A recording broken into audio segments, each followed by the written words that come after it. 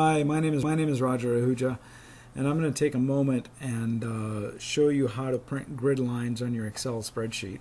So I'm going to open up this spreadsheet that I've got here, and if I go to File and then Print, I have a preview here, and as you can see, there's no grid lines there.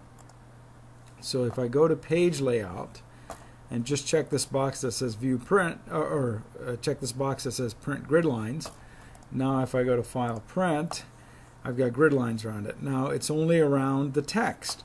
If I want to do where it's on the whole page, I would highlight this area, click on Print Area, and hit Set Print Area.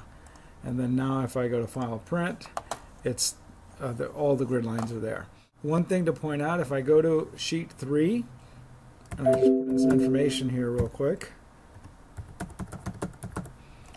and then I go to File, Print, it doesn't do that on that sheet. It's specific to each sheet. And that's it.